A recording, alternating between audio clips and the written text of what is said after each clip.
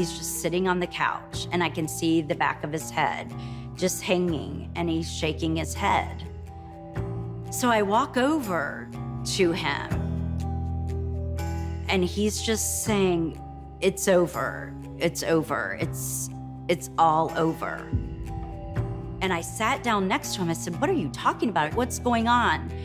And there's this piece of paper on the table in front of us, and I noticed that it says search warrant on the top of it. And then I just remember seeing the words sexual assault and the word student. That was a scene from the summer Hulu hit docuseries Betrayal, The Perfect Husband. The three-part series tells the story of TV producer Jenifer Faison and her seemingly idyllic marriage to her well-respected and Teacher of the Year, twice he got it, Spencer Herron. But after he's charged with sexually assaulting one of his high school students, Jenifer starts looking for answers and discovers her husband is not, as you saw there, what he seems. Jenifer is now using her story to help others, and she's with us now. Thank you so much for joining us. Thank you for having me. Jenifer, you're in TV. Why do you think this resonates so much with people? I think, similar to Risa, when we put our stories out there, we were completely honest and open about everything that was happening. When you go through something like this and experience that betrayal trauma from somebody that you love, there's no roadmap out there on how to get through it.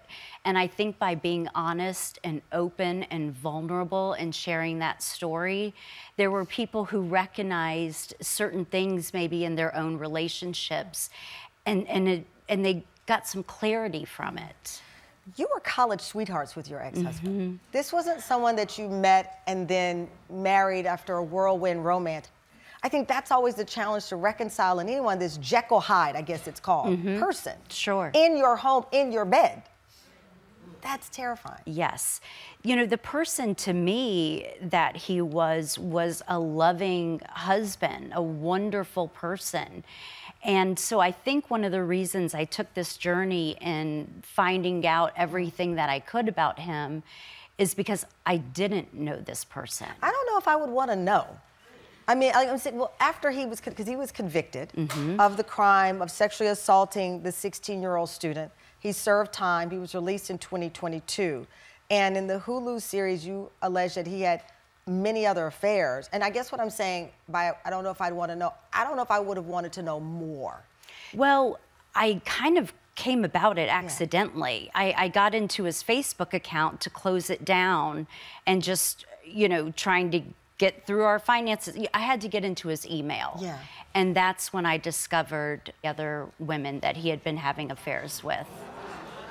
But I know that you also have heard from people who've been inspired by you. Yeah. Right? And there was one woman who wrote to you and said, really, you saved her life. I think we have a copy of what she wrote you. She said, when you had the betrayal trauma specialist on about your podcast, she talked about going through the same thing. And she said she asked for a divorce on her 20th anniversary.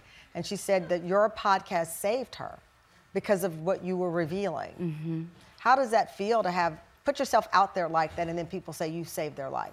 You know, I am very humble about it, and I think sometimes I make myself small about it because it's hard to accept that I could have really had an impact on somebody. When we share our experiences, I think that's how we learn and grow, and we don't feel so alone, and we can help others. I know that the woman who wrote you after the podcast was not the only person. Several have reached out, including one who wanted to send this message. Let's play it.